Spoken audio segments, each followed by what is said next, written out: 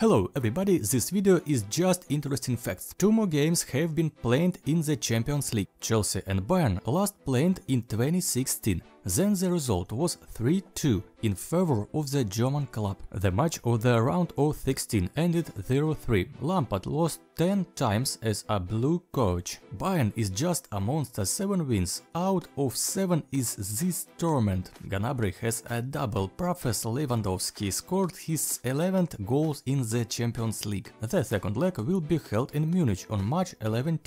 Napoli did not intersect with Barcelona in official meetings. Barcelona with a new coach for the first time ended in a draw 1-1. Prior of this, Fixtures won 7 victories and 3 times failed. Griezmann scores 14 goals in this debut season of Barca. Mertens becomes 121 goals for Napoli. The next full-time match will be held in Catalonia on March 11.